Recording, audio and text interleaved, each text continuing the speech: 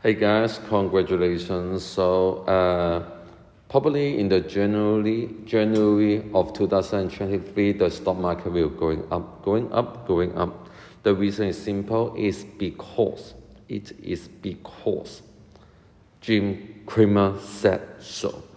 What did Jim Cramer say? He said that the market rally will not last. Okay. So what does it mean? It means in January the stock market will going up and up. And probably because it's New Year, the Wall Street people, the investment bank, they want to encourage people to purchase or not, invest or not. So it will give you a good starting, and then people will dump their money into the stock market. So I would say that January is a good season, is a good month for most of the investors, but not for me.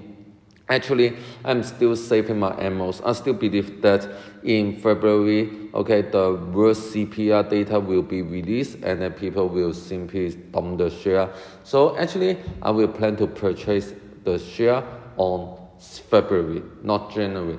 Now the stock market is going up, okay, it's not a good thing to me, especially for long-term investor.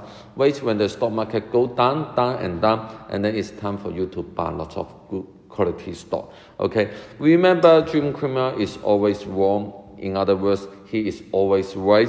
When Jim Cramer said the market really will not last, it means it will last, but I guess it will only last for 1 month.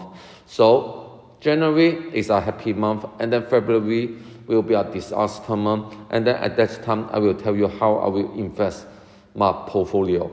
So people, if you want to know more about my portfolio, please subscribe my channel, and then I will tell you my updated investment strategy to you guys. I hope that you guys enjoy my video, and please subscribe and like my video. It will mean so much to me. Thank you very much.